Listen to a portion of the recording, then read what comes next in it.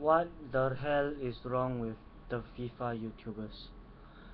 The full game of FIFA 16 isn't out yet. It's just early access for those who have the Xbox One. And it's called the EA Early Access for FIFA 16. So the full game is not out yet. So can you all just stop saying that the fucking game is out, even though it's not fucking out at all? You are just giving people false information, making you all fakes. The minute you give one false information, it's already considered you being a fake. Oh my god. It's not even out yet.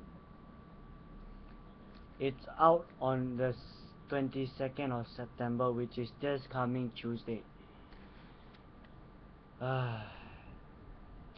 Facepalm to all of you FIFA YouTubers.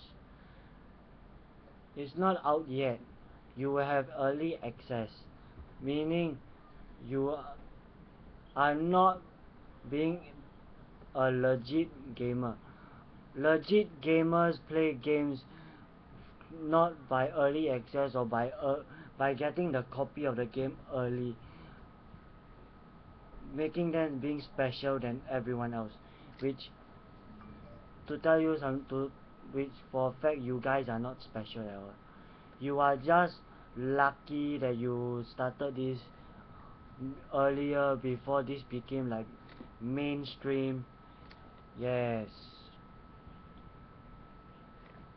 Me, like some of the YouTubers I know for years, like DSP, we play the games when it comes out on launch day. We do not get early access or whatever it is. We will play it from the launch day. We will never get it early. We are legit. Like what the hell? What makes you all so special to get early access? You guys are just entitled assholes. Yes, and this is me ranting about FIFA 16.